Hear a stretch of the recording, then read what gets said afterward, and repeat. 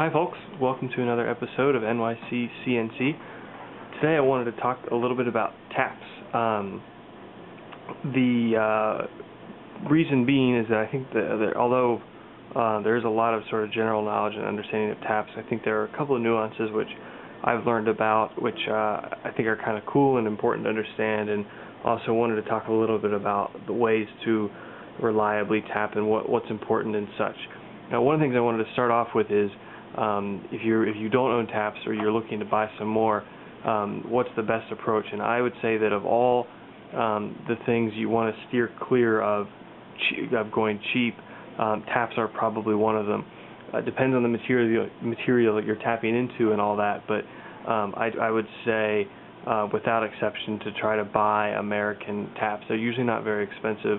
And what I find is you really don't even need all that many sizes, and it's well worth it to go quality. Usually when you're tapping a part, if it screws up or worse yet breaks, the implications are usually not so much fun, given that you've already worked on the part or such. That being said, I do own one set from Grizzly here, which is an import set.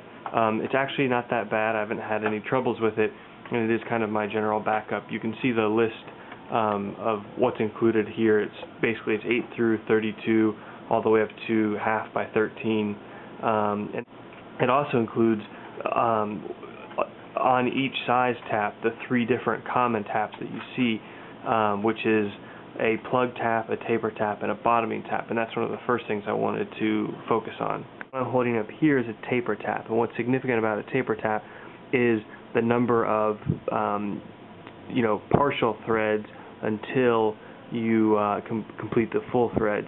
What this is this allows you to start the tap just a little bit more easily, and you're taking a smaller chip load because once you're up to this point, you're really not cutting anymore. All the cutting is done with the taper down here. So by having 7 or 8 threads tapered before it completes the full threading, it's just simply a lighter chip load. That compares with the next tap, which is a plug style, which is probably the most common, which is just basically a shorter version of a taper tap. It has only about 4 partial threads until it gets to the full thread, and then the last one is a bottoming tap. There are 2 more types of taps I'd like to introduce you to. What I'm holding up here is it's a plug style, so you can see in terms of how quickly the threads form. It's got that same plug nature to it, but what's different is this is called a spiral point tap. The tap itself comes to a point, and there's this spiral here, and the cool thing about this is that it shoots the chip ahead, so when you're tapping through, it's still usually good practice to make a full turn and back off, and usually a quarter or 1/2 a turn until you hear the chips break. That creates much cleaner taps, and it's definitely very important to do when you're using hand taps. But with this spiral pointed tap, you can get by with less of that, or even none of that. Or blind holes where you want to draw the chip back out, they have what's called a spiral flute. What this does with the flute action is it actually draws the chip back out of the hole versus the spiral point, which pushes the chip ahead of your cut. So for a blind hole, this is great. I'm not in this video going to discuss some of the important things about how to tap with respect to the tap size and pre-drilled holes, and whether you want to drill for 50 or 75% and all that. Any version of Machinist's Handbook or even your MSC or ENCO catalogs have great introduction or basics of taps. There's a lot of information on the web out there, so I'll leave that unsaid. What I wanted to discuss now, and to wrap things up here, is just different ways to tap.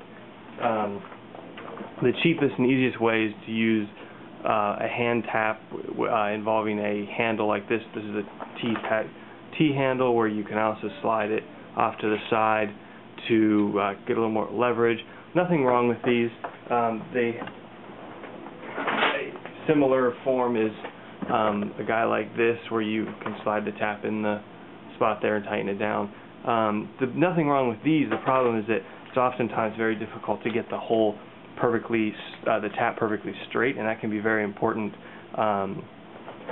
Taper style tap, it makes that easier because of how far it can set down to start in the hole, but nevertheless, the benefit of this T-handle is it's got this hole in the back which you can then use in a drill press or something to align it upright, or your lathe, and turn it and keep it straight.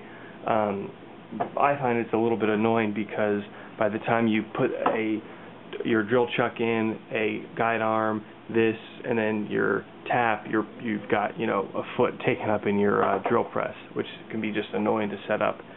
So I wanted to discuss two different ways to tap accurate, reliable holes in materials. The first way, which is less expensive, is to use what's called a tapping block, and I've got the Little Machine Shop handbook here, catalog, and they've got two different versions which you may not be able to see. So these are commercially sold products which basically have a hole that's drilled out that is just the right size to slip the tap through, and then you either hold or clamp this tapping block to the part, and it basically keeps your taps straight and perpendicular to the part. As you can see, it costs $40 here. I would highly encourage anyone that's interested in doing this just to make their own. I think this may be made out of 4140 steel and hardened, but that's not necessary. You can definitely do it out of aluminum or steel yourself, and it would certainly work fine. A similar type thing here is another version of a V-tap.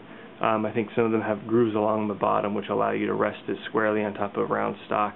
The nice thing about these is they're sort of portable, so you can use them anywhere your part is. You don't have to bring your part to a machine. And on that note, I'll show you what I use and what I like, which is this hand tapping machine. I purchased it from Enco. They started putting it on sale. It used to retail for, I believe, $230, and they now have it on sale for $85, and the $85 price I think is reasonable. It's made by Phase 2. The $230 price, it's definitely not worth it. But here's what I like about it, is it uses a collet system right here. So you take your tap, you slide it into the collet, and it locks, there's a square piece which meets up with the square end of your tap, so it won't twist, and then you just snug it down with a screw. Then that slides inside. Oops, let's get that lined up here. Anyways, I don't have it loosened up right now, but your collet slides inside of your column here, and then you can put your part in this sort of vise, which is actually designed to shift a little because it'll allow you to find the center of the hole. And then you just simply rotate the handle here, which you can see one side's got an oblong length to give you some more torque. And then the sort of cool thing about this is it's got this steel bar here with a counterweight, and what that does is it allows this to float more easily. That way when you're turning forwards and then turning backwards, the tap and column can float vertically without putting stresses on the part you're tapping. I've had it for a couple months now, and I've found that I used it more than I thought I would, and it's very reliable for making good holes. It's actually quite heavy, which can be nice. And all in all, just very happy with it. The only complaint I guess I would say is that the collets don't look like they would last for 50 years. This thing probably will. So the option would be to either make your own or buy replacements or something. But for me and for how much I'm using it for now, it should be fine for quite a while. So that's it. Hope you enjoyed, folks.